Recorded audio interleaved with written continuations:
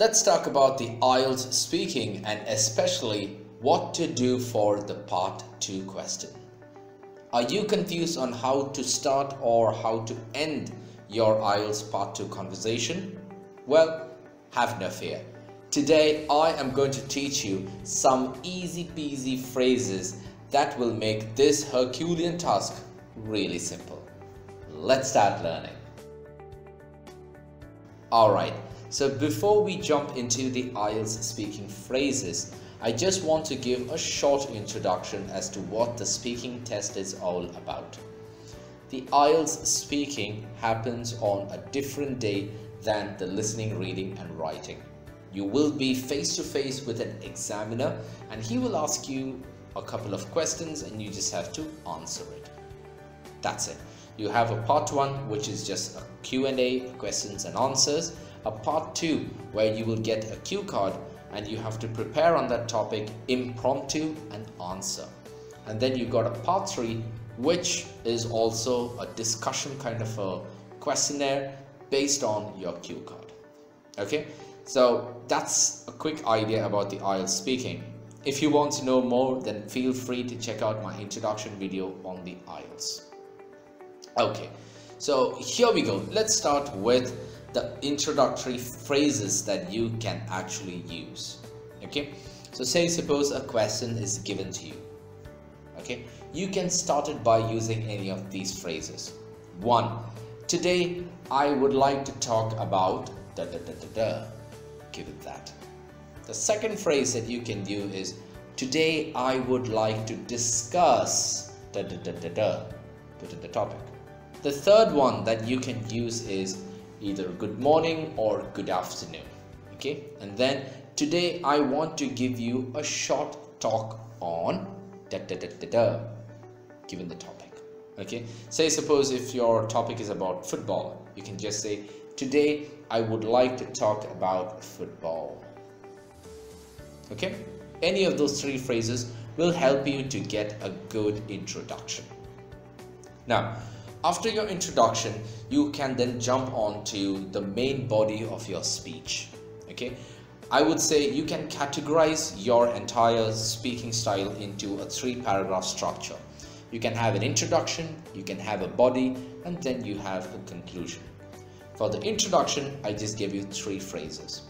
To move on to the body, you can use any of these particular phrases. The first one is first of all. The second that you can use is to begin with.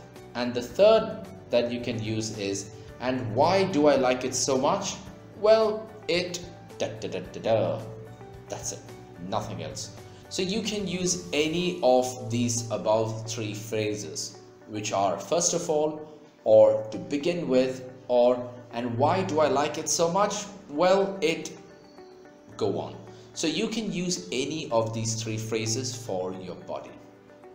Now comes to the last part, which is the conclusion. But wait, before I jump into the conclusion, if you are getting some value out of this video, then make sure to hit that like button. And if you've not still joined our YouTube community, then feel free to join us by just hitting that subscribe button. Now let's jump on to the conclusion phrases. After you discuss your entire topic, you will have to conclude your speech and give the examiner a quick 1-line summary of what you just told him or her. To start this part of speech, you will want to begin with something like, first one, in conclusion. Very simple one, right? In conclusion, da da da da da, you go on with your topic. The next you can use is to wrap up. Da, da, da, da, da. Then to conclude, da, da, da, da, da. And finally you can also use to sum up, da, da, da, da, da. That's it. Okay, these are the 4 conclusion phrases that you can use. Now since you have been here for this particular video, I've got some bonus phrases for you. There are lots of useful phrases you can use to actually link your ideas. You see, you have to always link one idea to another. So you can say something like, one of the options is, another reason why I like, and then you put in your thing. Or else you can use for instance. This is also another good linking word that you can use. And the last one is, this appeals to me because so and so, so and so. So I've not given you 10, but I've given you 13 different phrases. That's all for today. And if you want to learn anything more, well, stay tuned, because on this channel we are releasing a lot of informative videos. Feel free to share this with your friends, and also do check out some of our other videos on this channel. If you are serious about your goals and would like to get some professional guidance with your IELTS exam, then, well, you guessed it, we are there for you. All you have to do is log on to our website, drop us a query, and quickly you can sign up with us. You can also use the contact form in the comment section. Leave your details and we will get back to you. That's it from Genesis Learning this week. Thank you so very much for stopping by. I'm your trainer Noel and wish you a fantastic week ahead. Ciao.